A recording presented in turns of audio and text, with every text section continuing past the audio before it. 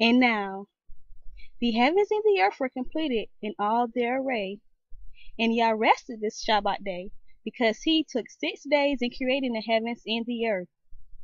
These are the births of the heavens and the earth. Now no shrub of the field was yet on the earth, and no plant of the field had yet sprung up, for Yah had not sent rain on the earth. And there was no man to till the ground. But a mist went up from the earth and watered the entire surface of the ground.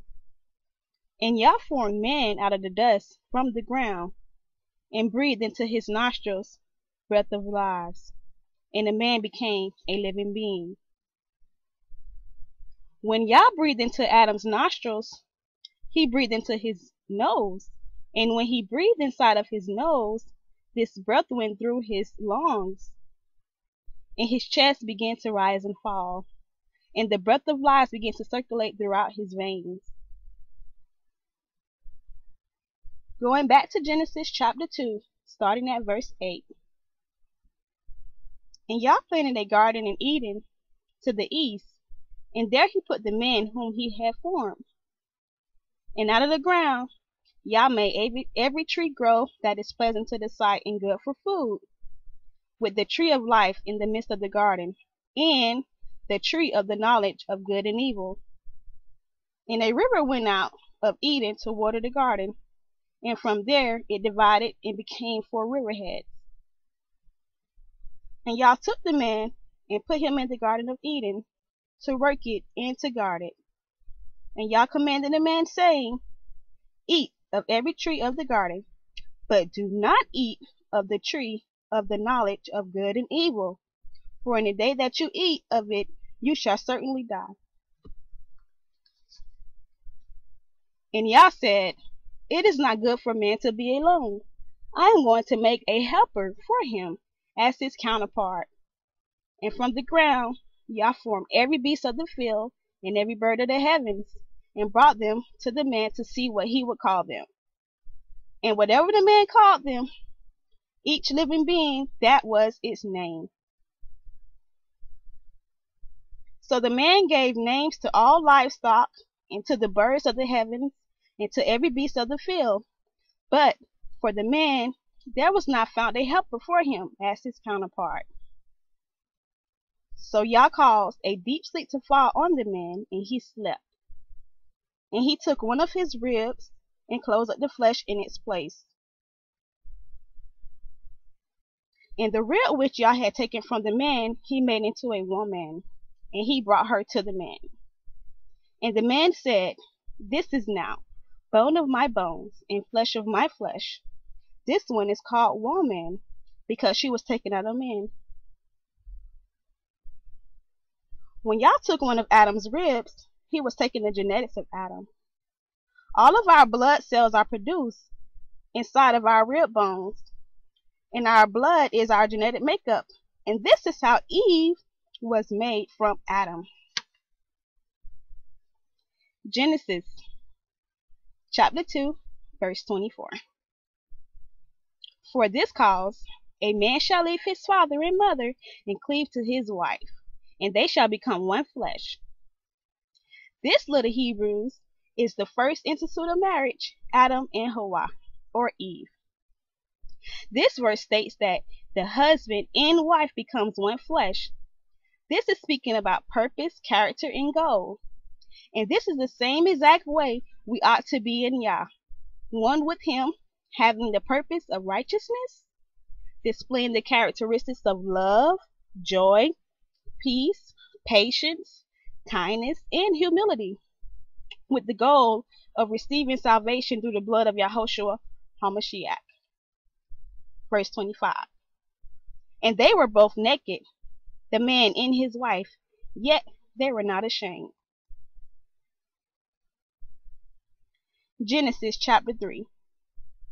And the serpent was more crafty than all the lives of the field which Yah had made. And he said to the woman, Is it true that Yah has said, Do not eat of every tree in the garden? And the woman said to the serpent, We are to eat of the fruit of the trees of the garden, but of the fruit of the tree which is in the midst of the garden, Yah has said, do not eat of it, nor touch it, lest you die. And the serpent said to the woman, you shall certainly not die, for Yah knows that in the day that you eat of it, your eyes shall be opened, and you shall be like Yah, knowing good and evil. And the woman saw that the tree was good for food, and that it was pleasant to the eyes, and a tree desirable to make one wise. And she took of the fruit and ate, and she also gave to her husband with her, and he ate. Then the eyes of both of them were opened, and they knew that they were naked. And they sewed fig leaves together and made lion coverings for themselves. And they heard the voice of Yah walking about in the garden in the cool of the day. And Adam and his wife hid themselves from the presence of Yah among the trees of the garden. And Yah called unto Adam and said to him, where are you? And he said, I heard your voice in the garden, and I was afraid, because I was naked, so I hid myself. And he said, who made you know that you were naked? Have you eaten of the tree which I commanded you that you should not eat? And the man said, the woman whom you gave to be with me, she gave me of the tree, and I ate. And Yah said to the woman, what is this you have done? And the woman said, the serpent deceived me, and I ate. Eve knew that she had been deceived into thinking the truth was a lie, and a lie the truth. That's the definition of deception. It's to believe that the truth is a lie, and a lie is the truth. Verse 14. And Yah said to the serpent, because you have done this, you are cursed more than all livestock, and more than every beast of the field. On your belly you are to go, and eat dust all the days of your life. And I put enmity between you and the woman, and between your seed and her seed. He shall crush your head, and you shall crush his heel. This is the prophecy of the Messiah Yahushua. To the woman he said, I greatly increase your sorrow and your conception. Bring forth children in pain, and your desire is for your husband, and he does rule over you. And to the man he said, because you have listened to the voice of your wife, and have eaten of the tree of which I commanded you, saying, do not eat of it, cursed is the ground because of you. In toil you are to eat of it all the days of your life. And the ground shall bring forth thorns and thistles for you, and you shall eat the plants of the field. By the sweat of your face you are to eat bread until you return to the ground, for out of it you were taken, for dust you are, and to dust you return. And the man called his wife's name Eve, or Hawa, because she became the mother of all living. And Yah made coats of skin for the man and his wife, and dressed them. And Yah said, see, the man has become like one of us, to know good and evil. And now, lest he put his hand to take also of the tree of life, and eat and live forever.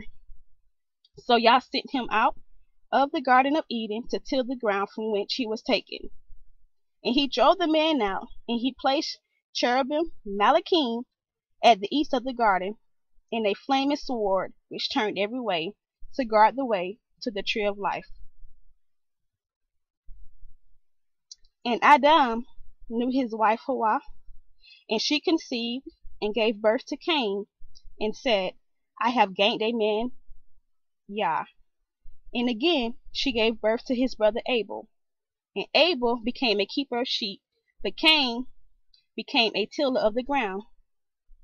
And it came to be that Cain brought an offering of fruit of the ground to Yah, and Abel also brought the firstborn of his flock and their fat.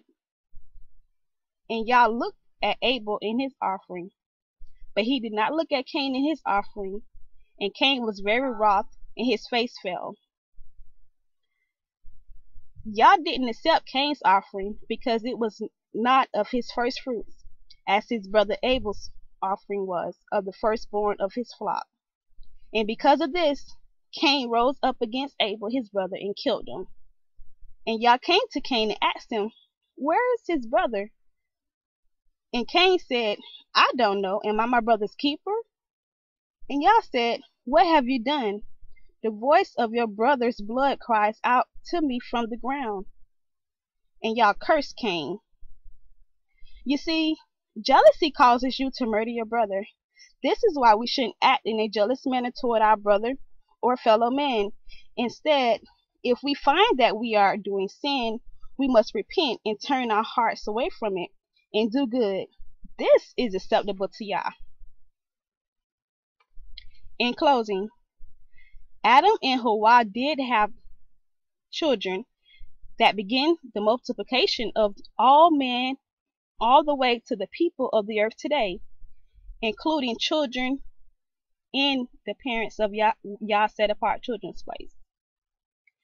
And when Adam knew his wife again, she gave birth to a son and called his name Seth. In the book of Genesis chapter 5, Adam's genealogy goes from his son Seth. And Adam brought forth Seth, and Seth brought forth Enosh, and Enosh brought forth Kenan, and Kenan brought forth Mahalalel, and Mahalalel brought forth Yared, and Yared brought forth Hanok, and Hanok brought forth Methuselah, and Methuselah brought forth Lamech, and Lamech lived 182 years, and brought forth a son, and called his name Noah.